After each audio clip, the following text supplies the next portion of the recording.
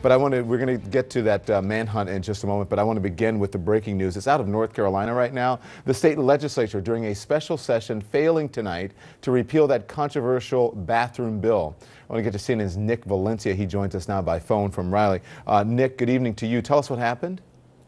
Well, a lot happened. At the same time, not very much. There was political antics on both sides of the aisle, Democrats and Republicans. Ultimately, it was a core group of House Republicans that were unwilling to change their support for HB2, unwilling to vote no, or unwilling to repeal the House bill, the controversial House bill known as the bathroom bill.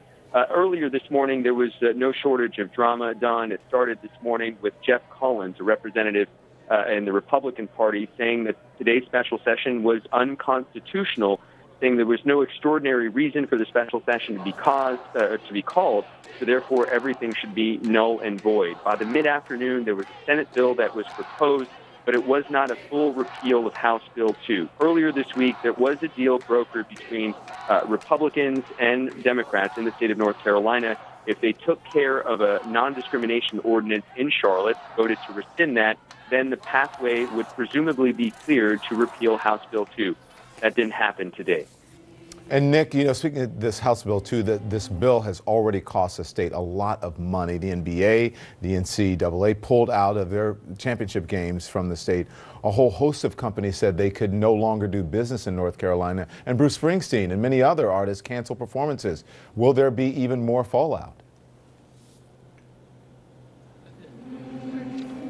Nick, can you hear me? I can hear you now, Don. There you go. I can hear you. I talked about the artists and the amount of money that the state has lost, and I'm wondering if there's going to be more fallout from artists pulling out and sports organizations pulling out from doing business there.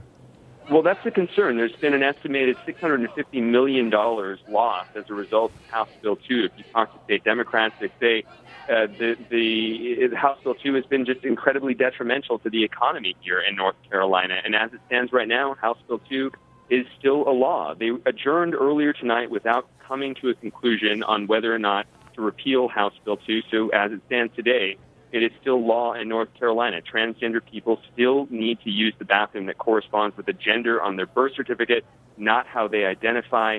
That is unacceptable to state Democrats, especially when you consider this deal that was brokered earlier this week, reportedly between House leadership and Senate leadership.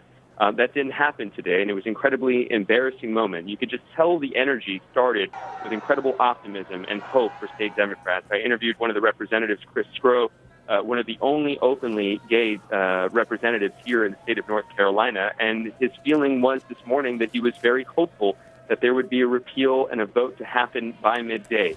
By about 2 o'clock, 3 p.m. Eastern, it was very clear that that vote was not going to happen.